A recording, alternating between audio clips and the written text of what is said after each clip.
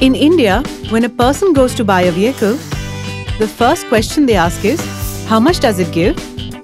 But have you ever thought, how much does your vehicle take away from you?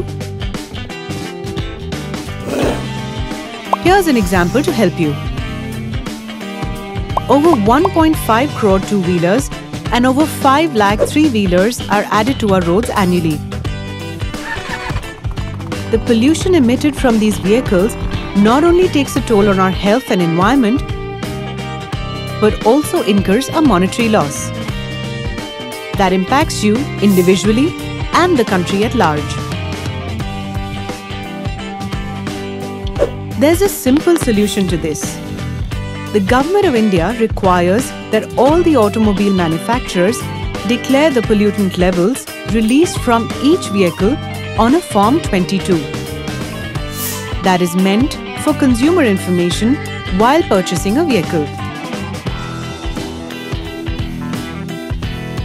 A copy of the Form 22 is available for every 2, 3 and 4-wheeler vehicle with every automobile dealer, with which you can check the tailpipe pollutant levels of the vehicle you choose to buy.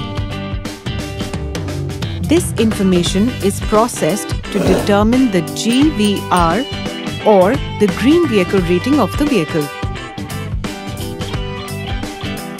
A vehicle's pollution emission levels are used to estimate its undesirable impact on your health and environment in monetary terms.